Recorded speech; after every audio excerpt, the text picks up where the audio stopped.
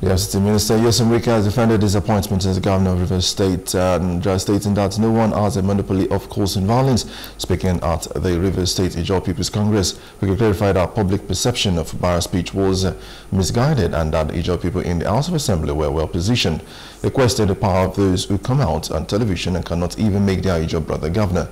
Wike emphasized that nobody has a monopoly on causing violence, and the Ijaw people have defeated political opponents and will continue to fight for supremacy. I have told people that nobody has monopoly of causing violence. The mere fact that I want you to know to play according to the rule of law.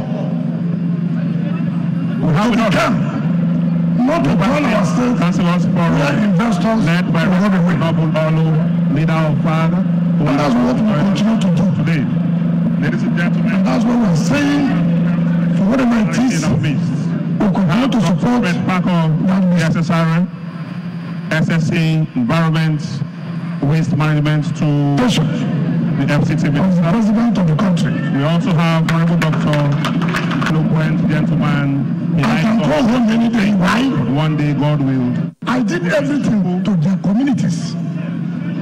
I can challenge anybody. The mayor of Father, sir, all well. What is it? That one doesn't show me. The ring road was my initiation. The ring road was me. Ladies and gentlemen, I initiated it, thinking that we are all going to work together. We are here for the grand reception in honor of an illustrious. Continue from here. This is where I stopped. They are not bragging that they are the ones. It was me. I have gone to Abuja and repeating what I did in the state. Is it a lie?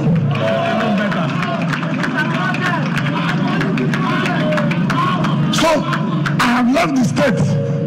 I have gone to the federal level. Now I see the testimony of what's happening in Abuja. Hello, hope you enjoyed the news. Please do subscribe to our YouTube channel and don't forget to hit the notification button so you get notified about fresh news updates.